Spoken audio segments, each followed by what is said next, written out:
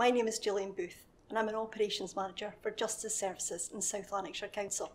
I have the privilege of managing South Lanarkshire's unpaid work service, who are responsible for the management of the Meals at Home service.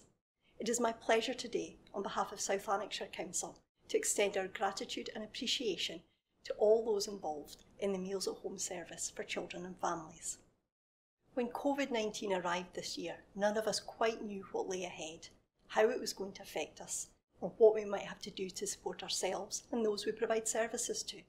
However, we quickly identified that some families in our communities needed extra support with food and meals during what we have become to know as lockdown.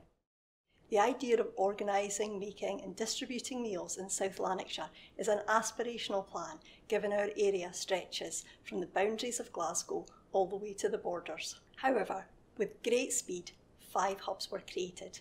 They were Holy Cross High School in Hamilton, Cathkin High School in Cambuslang, Calderglen High School in East Kilbride, Carluke High School and Lesmahago High School. For 10 weeks, starting on the 13th of April until the 19th of June this year, there have been approximately 20,807 hot meals and desserts made and delivered to 112 families. For this, we want to say a special thank you to all those involved in the service and hubs. We have been very fortunate to have a very motivated and organised unpaid work team leader who was the programme manager for this service, working around the clock to design and plan. Along with the support of unpaid work coordinators, they developed and reviewed delivery routes, provided training for volunteers, and worked with the hubs to make sure everyone who required a meal was accounted for. Within the hubs are both the lead hub coordinators and hub coordinators. We want to say a big thank you to you for your planning and management of the daily service, keeping everyone's spirits up and making the hubs busy but fun places to be part of. We also want to say a big thank you to the catering staff for the great quality and variety of food that was offered. So much care and attention has been put into the creation of dishes with creative options available at short notice. It's no easy task making so many meals each day and doing it well with choice, but you did it, so well done. We also want to recognise the work that the volunteer coordinators undertook to get together the amazing team of people who got the meals to where they needed to be.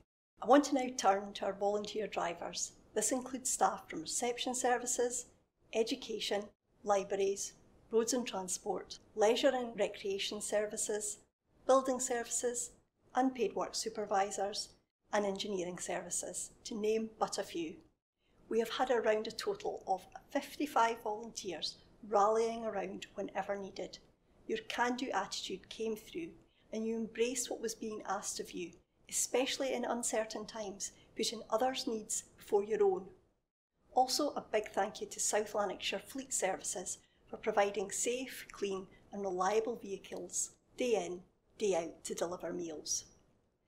We would also like to thank Education Services for their facilities, the cleaners and school caretakers who kept the buildings running like clockwork. We also had staff across the council services who supported contact with families, designed our logo, the forms and templates to support the communication of our service. A lot of creativity and thinking out of the box took place, which was always available in ready supply. Working closely with our Adult Services Operations Manager and colleagues who manage the Care at Home service has been invaluable, particularly in terms of guidance, support, sharing of ideas and resources. This was partnership working at its best. One of the things I've heard so much about is the strong and supportive working relationships that you've all developed as teams. The strength in being part of something that you've started together, solving problems as they arrive, adapting to change, and the satisfaction of seeing how your work benefits the people you have served has been immense. Families across South Lanarkshire have praised the service they've received and have come to look forward to seeing their volunteers delivering the meals. Here's what some families have said. You are an absolute godsend.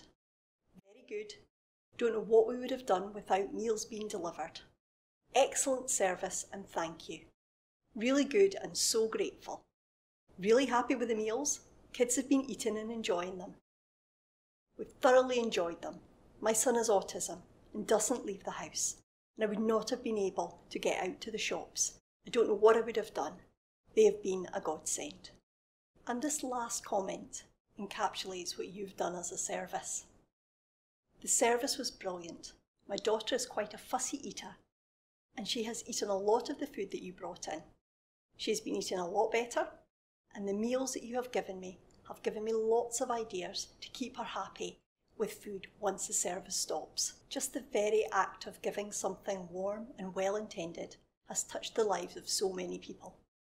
It is hard to quantify what that means, but I hope everyone involved in the service knows the value they have contributed is much more than their time, food and skills.